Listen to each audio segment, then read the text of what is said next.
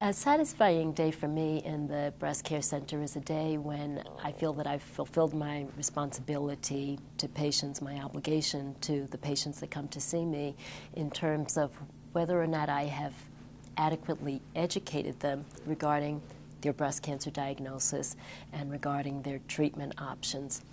The best, most gratifying aspect of working with our patients is developing the rapport that comes with educating a patient in a very vulnerable, sensitive time in their life.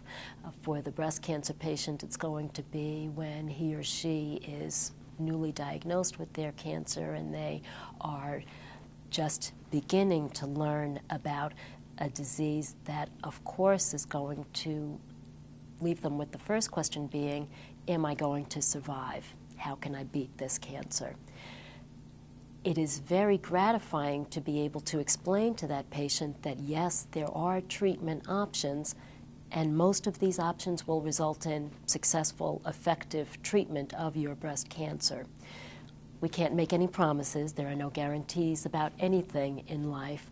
But for breast cancer, we have a phenomenal amount of experience.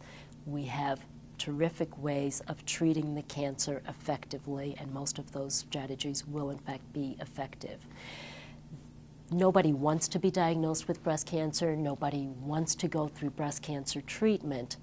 But if the disease is diagnosed, we have strategies to offer you that will make it most likely for you to beat the disease.